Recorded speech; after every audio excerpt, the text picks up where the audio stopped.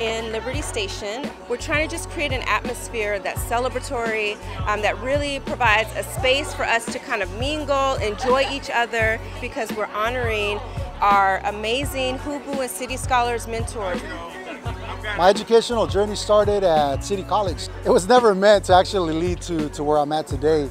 You know, I was at a standstill for some time, right? You know, I think one of the major motivations for going to school was that I just wanted to have a job. You know, I was a formerly incarcerated student, adult reentry student with kids.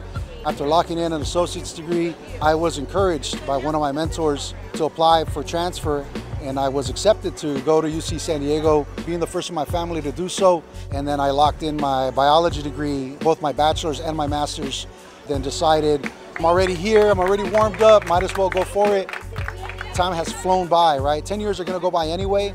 Might as well, you know, have them go by with something waiting for you at the end.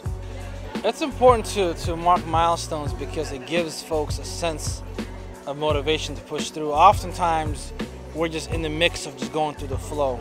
We want to take a step back to recognize some of the trials and tribulations, but also the triumphs as well. And I think when we look at that, it kind of gives people a sense of I can accomplish this, I can do this.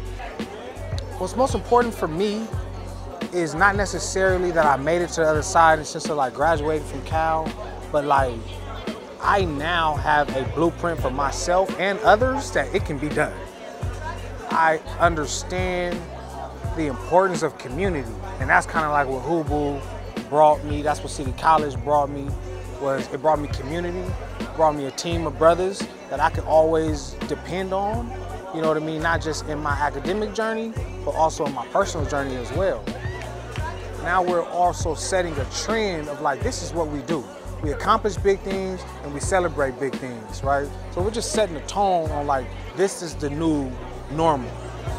And that's the whole concept of HUBU, you know, uplift collectively together. And I think when they see our students shining, succeeding, accomplishing, conquering, you know, competing, completing, transferring, all of that's important. All that is important.